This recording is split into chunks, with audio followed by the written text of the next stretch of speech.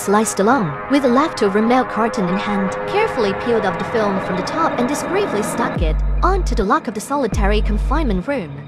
This way, he had the 4-digit code for the lock. Next, all Sly Stallone needed was access to the keyboard, and he could try out 24 password combinations. So, he crumbled toilet paper into balls, applied toothpaste on them, and the last large damp paper ball was ready. Seizing the moment when the guards weren't paying attention, he pressed the damp paper ball into the keyhole. Since Sly Stallone had known in advance that these two guards would take a smoke break on the rooftop at a specific time, who had now escaped from solitary confinement, had 1 minute to act. Sly Stallone, who already knew the layout of the prison well, noticed that next to the solitary confinement room was a fire truck garage. So, Sly Stallone sent a prearranged signal to his outside accomplices and detonated a car at the prison gate at a specified time. He had already made his way through